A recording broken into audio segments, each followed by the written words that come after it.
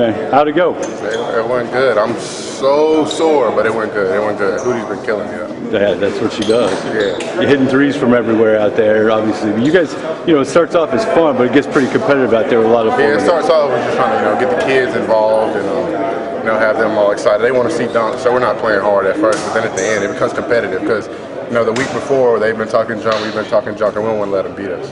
You guys were down early, they made the comeback. There was threes coming from everybody out there. Is this team going to be a nightmare for teams to defend? I mean, that's what I hope.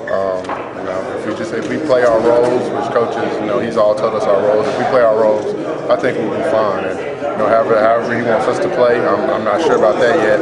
However he wants us to play, I'm sure the whole team will be ready to play that way. How's it been since you arrived here? It's been great. First few days, it was a little tough adjusting, but since then it's been great. Brannen,